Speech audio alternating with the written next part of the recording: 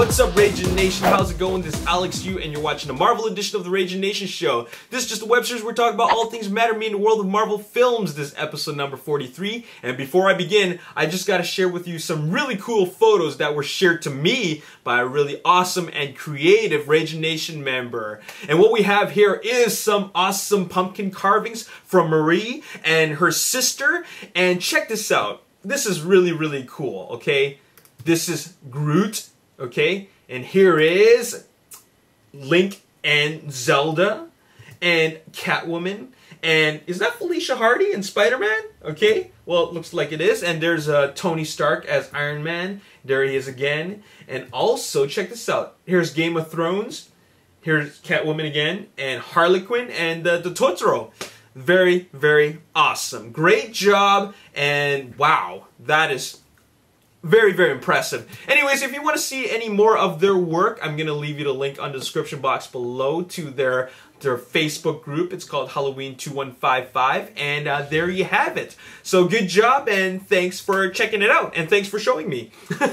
Anyways, here we go. Let's talk about some news, and what we got to talk about in this episode is contract deals. We're going to talk about contract deals, and also later on in the video we're going to talk about who we can expect to see in the future of the Marvel Cinematic Universe. Okay, let's start off by talking about multi-picture deals. And obviously the big announcement at the Marvel event was, of course, the announcement of who is going to play Black Panther, and that would of course be Chadwick Boseman, the perfect choice for Black Panther. And obviously, whenever you sign with Marvel, you don't just sign for one picture, you always sign for a multi-picture deal, especially if you are playing a costumed character.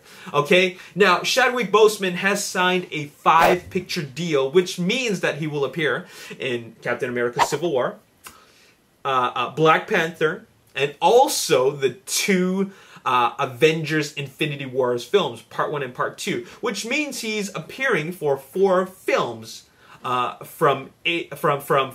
just for Phase 3 alone, which suggests that he will appear once again as maybe a Black Panther solo film in Phase 4.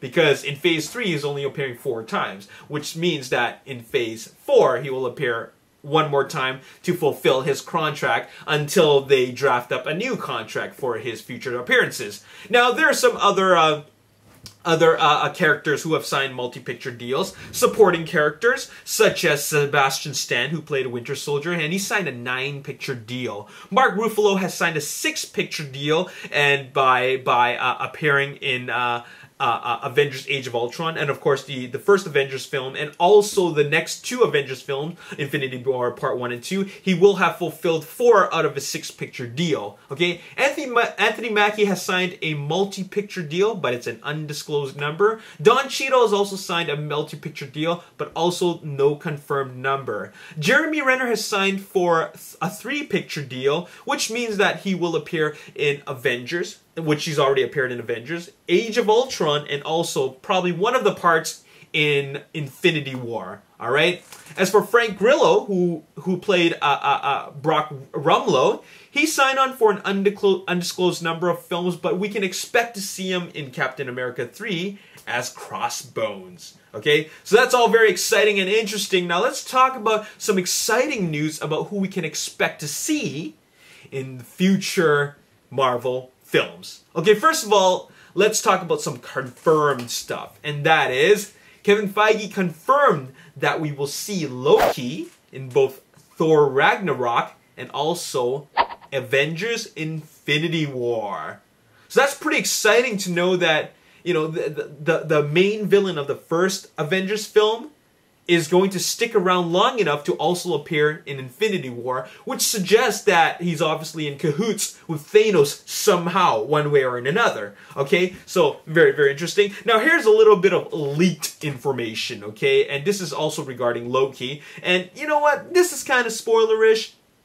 So, because he wasn't really supposed to talk about this, but apparently Idris Elba, rather, he got a little bit overzealous, and he revealed to The Telegraph, which is I believe it's a magazine or a website, a news website, that he will appear in Avengers Age of Ultron along with Chris Hemsworth and Tom Hiddleston.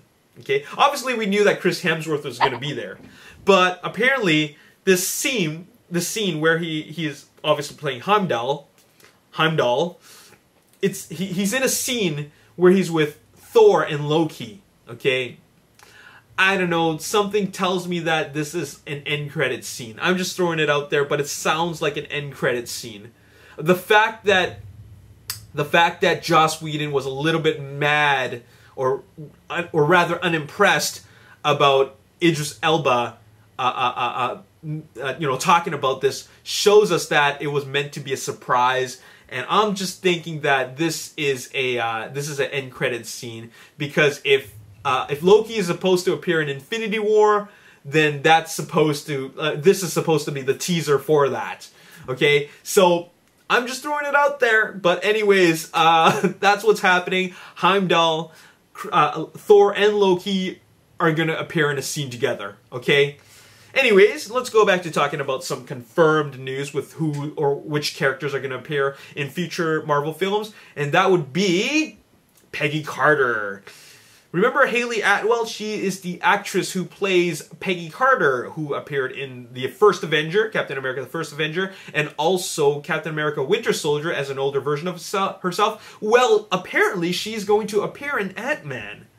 You know, that's pretty cool, okay? I think that's pretty cool, because it's cool when they have characters that tie the films together. They're that glue that ties the films together. It shows us that connection between the films. Now, in the Phase 1 of the Marvel films, Marvel Cinematic Universe films, the only glue that tied them together was S.H.I.E.L.D., the appearance of Agent Coulson or Nick Fury. Now this time it's supporting characters who are the glue. So in this case, for Ant-Man, it will be Peggy Carter, of course played by Hayley Atwell. The reason why this is known, or how people or fans found out about this, was that there was a casting company who was looking for a stand-in for Hayley Atwell.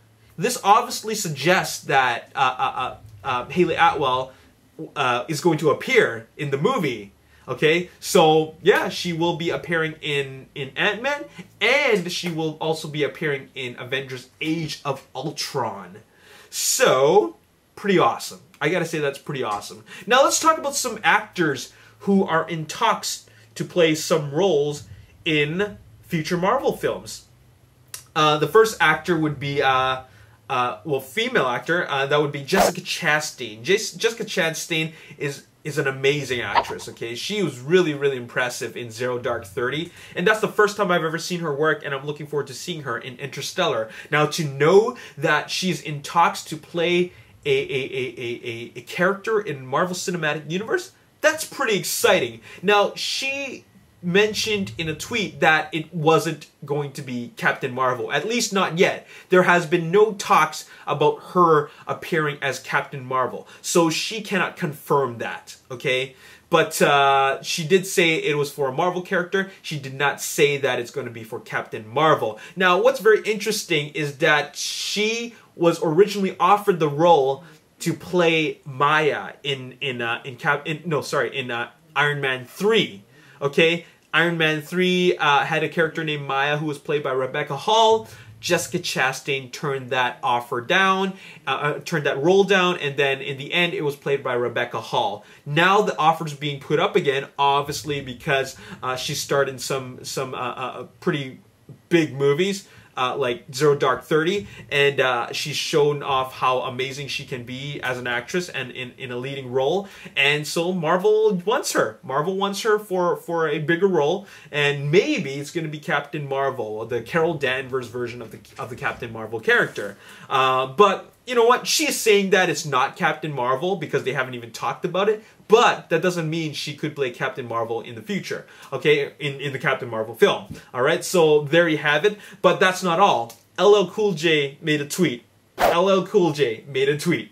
LL Cool J made a tweet about being excited about offered a role in Marvel, okay? So who knows who could it be? You know, who really knows? I mean, it could be any role. I mean, you know what? If I had to guess, it would be It would be the grand tribesman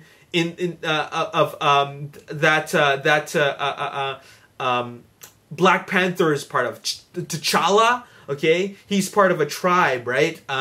Well, you know, he has family. He has a father. Maybe LL Cool J could be playing his father. I don't know. But I'm just throwing it out there that LL Cool J is in talks with Marvel to star in a role. So I'm just going to say that it's probably to play the father of T'Challa, okay? Played by Chadwick Boseman. All right, so there you have it. That's all I got to say for the Marvel Cinematic Universe. The last thing that I want to talk about is really just something very brief, and that it has been officially confirmed that Channing Tatum will be playing Gambit. Okay, the X-Men spin-off, the X-Men character spin-off of Gambit has officially cast Channing Tatum as Gambit, and RoboCop writer Josh Zatumer will be writing the script for Gambit. Okay, and that's it.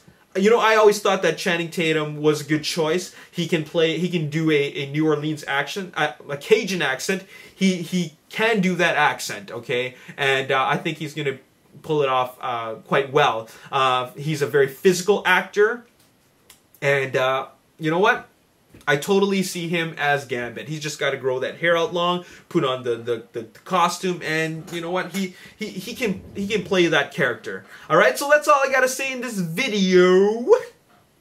Stay tuned for episode number 44 of the Marvel Edition, because we got some big news about Sony and what's going on with the Spider-Man franchise. I mean, there's not a whole lot of news about it lately, but a lot of rumblings. Okay, a lot of rumblings have been going on, and we got to talk about them. So stay tuned for episode number 44, and we're going to talk about Sony and the future of the Spider-Man franchise. That's all I got to say in this video. How do you feel about LL Cool J playing a role in Marvel Cinematic Universe? Who do you think it's going to be? And how do you feel about Channing Tatum playing Gambit? And also, most importantly, who do you think Jessica Chastain is going to play? Even though she denies that it's Captain Marvel, it's only because they haven't talked about that role, okay? But she still can be playing Carol Danvers, okay? What do you guys think about that? I think it's perfect. Let me know your thoughts in the comment section below. As always, if you enjoyed this video, hit the like button, subscribe to the YouTube channel, like me on Facebook, The Ragin Nation. Also follow me on Twitter, @RaginNation. My name's Alex. Thanks for watching. I'll see you next time. Peace. Dawn of Justice. Now, when you cast an actor like Jenna Malone, you don't just cast her as like, you know, like a back